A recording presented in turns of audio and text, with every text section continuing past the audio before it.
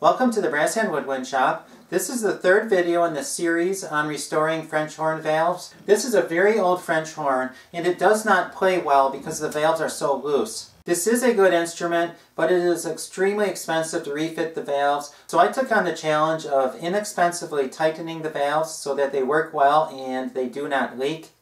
I have never done anything like this before, so I will be experimenting with one of my own horns before I start to work on this one. I have received a lot of very good comments and suggestions from the viewers. One of them that I discussed last week was putting a thin layer of solder on the valves and then turning it down and plating it and then fitting it into the casing. I am planning on experimenting with that. In the last video, one of my viewers left a comment and told me about a website that I'd never heard of before. It's called Rob Stewart Brass Instruments, and I'll leave the link to that in the description below.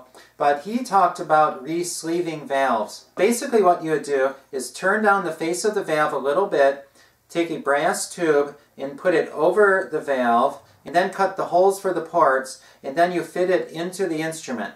I had never heard of this before, but I think that sounds like a very good idea also, so I'm going to experiment with that also. Because of this project, I have been thinking about valves a lot lately.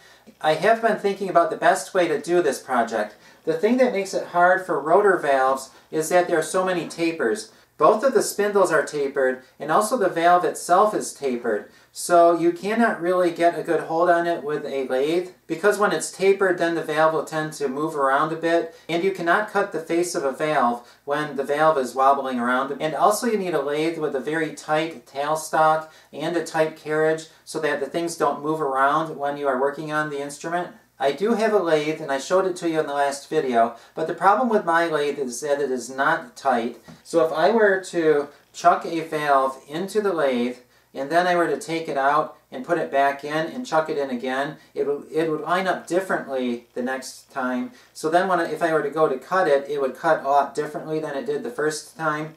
And also for rotors, the two spindles need to be exactly on center with the face of the valve, because if they're not on center and the valve rotates and it's lopsided, it's going to go back and forth inside of the casing, and then one side of the valve will be loose, and then the other side of the valve will hit the inside of the casing, and it will make the rotor not work well. So the two spindles and the face of the rotor need to be exact, and I need a lathe that I can trust enough to make sure that they are exact.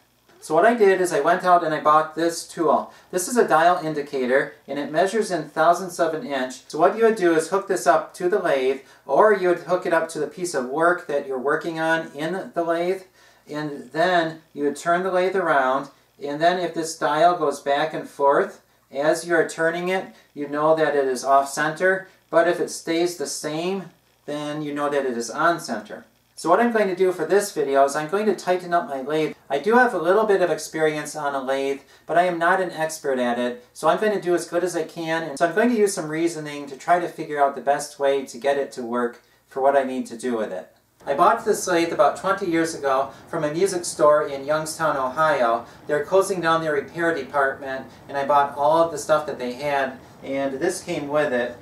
I have used it a little bit over the years, but not nearly as much as I should have. I'm a little embarrassed to say this. I've never tightened it up. I've just used it the way it was, and I've made it work. But if you do valve work on a lathe, you really need to get it tight. So I'm going to do that now. I do know a little bit about lathes, but if anyone is a machinist out there, they will probably be screaming at their computer screen. This part is called the headstock, and this is the chuck, and you want that to be very tight. So I'm moving that. It's not moving around forward or backward or to the side, so that's good. So this part is good. This part is called the tailstock, and that is very loose. I can tighten it up to some extent, but it is still loose. I'm going to turn this out a little bit. This part should be tight too, and that is a little bit loose. And this whole thing moves around, and that's going to add together to make a lot of problems when I try to work on valves. So I'm going to have to tighten that. And then this is called the carriage, and there are three different things that move on the carriage. It can go this way, like that, or it can go back and forth this way. And if you want to cut it at an angle, you can do it this way, and you can change the angle on it. And that goes back and forth with this knob right here. All three of these things need to be tight for the carriage to work well. It's a little loose this way, Yeah, there are some adjustment screws on the bottom. I'm going to have to adjust that. And then this is very loose right here. I'm going to have to take that apart and see what to do with that. The other one is very loose too, so I'm going to have to do something about those things. I'm going to start by removing the tailstock. You can see how it moves back and forth, and that's these two screws right here. I need to adjust those. And there are two witness marks to line those up. So I'm going to line up those two marks right there and then tighten these screws into place.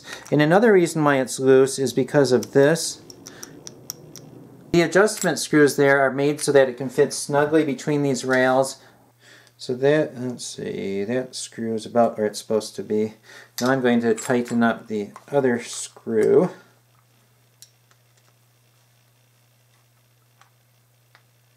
Okay, that's pretty close, but I can fine-tune it later if I need to change it around a little bit. Now I'm going to tighten up these two screws. I need to put it on there first. Now that I changed that, it seems fairly tight. Probably in the back, I can tighten that up just a little bit. Okay. Yeah, that is tight now. Okay, I need to make sure that it does move back and forth though. Okay, it does move back and forth. It's very tight, so that's good. So that will work. Now there's one more thing to tighten up, and that's this piece right here. You can hear that that's loose in there. I'm not sure what that part is called, but and I'm not even sure how to tighten it up. I'm guessing it has something to do with what's back here. I'm not sure exactly how this is supposed to work, but I'm going to take this off and see what's under there. And then we'll go from there. Oh, okay. There's a key right there to hold on this. I think all I need to do is screw this in farther and then tighten up that. So I'm going to put this back in there and then tighten up this screw.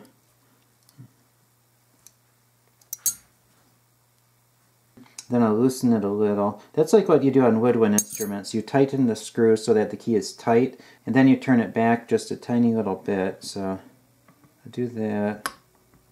Okay, that seems to be tighter. Now to keep it tight the other direction, I think I just need to tighten this up a little more.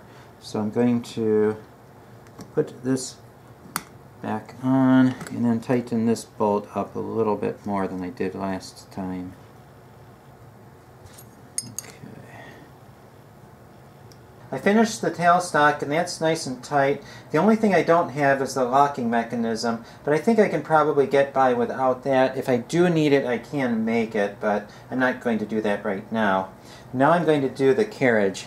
I'm going to start with the main body of the carriage, and that's the up and down motion. And there are some screws back here that look like they might tighten that up. Okay, then I took off 3 screws that were on there, and this piece came off. There are 2 shims on, oh no, 3 shims on there. I'm going to take off the thinnest shim, which looks like it'll be that one, and put it back together and see if that tightens it up. That is very tight now, so that is good. Now I have this one that is not tight. Let's see here, how do I do that? I'm going to turn this so it's out of the way. There's a screw here.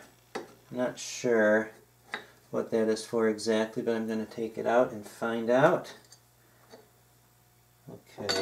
I turned this all the way out. I'm going to pull this out. I think what I found is this piece right here, that goes on the screw, that seems to be very loose.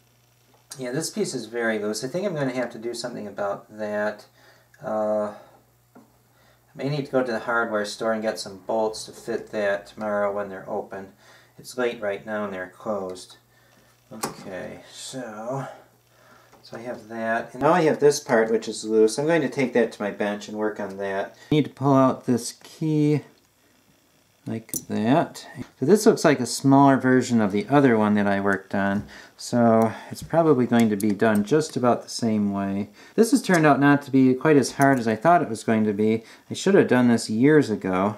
I took some more of the parts off, and I found that this piece was loose, and it's going back and forth, and this is the piece that holds everything together. So what I'm going to do is I'm going to drill a new hole in this piece right there, and then I'm going to tap it out with, I believe it's this tap.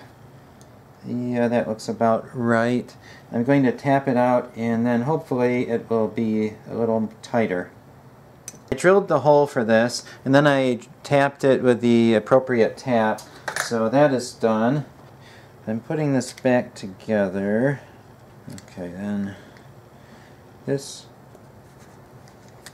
goes over here like that.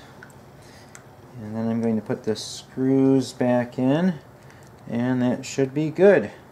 This is very tight now. It's not moving in any direction. So this is done. So there's just one thing left to do, and I'm not going to do that tonight. I took off the part that I'm going to need to fix, and you can see how loose that is. And another problem too is I found out it's reverse threaded.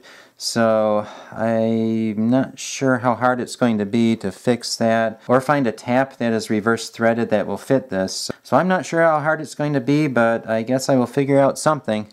At first it went faster than I thought it was going to, but then I ran into those problems and it slowed me down. So I did not get as much done as I was hoping to tonight, and I also did not get to use my little tool. But I will get this fixed by next Friday.